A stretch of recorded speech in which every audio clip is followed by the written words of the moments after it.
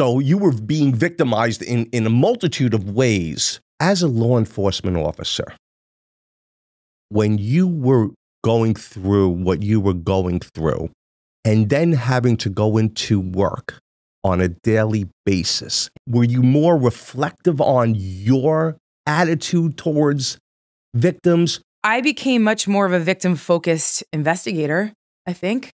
You know, as law enforcement officers, we have to know Miranda and Terry v. Ohio and, you know, due process, Fourth Amendment, search and seizure. We were very, very focused on making sure our officers don't violate suspects' rights. And it's rare that there is a large focus on victim-focused policing. And I brought something new to the table. But I remember the exact case where the way I approached people and the way I policed changed because I felt I had to fit a mold and a box, and I had to be a little bit more standoffish or stoic as a police officer. Like there's this professionalism that's preached to us as far as not crossing lines.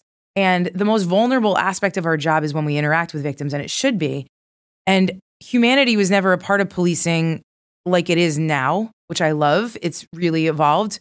So for me, the way it changed was I realized that I could discuss who I was personally in a professional setting, and it was okay. And that they weren't allowed to tell me I couldn't if it helped somebody.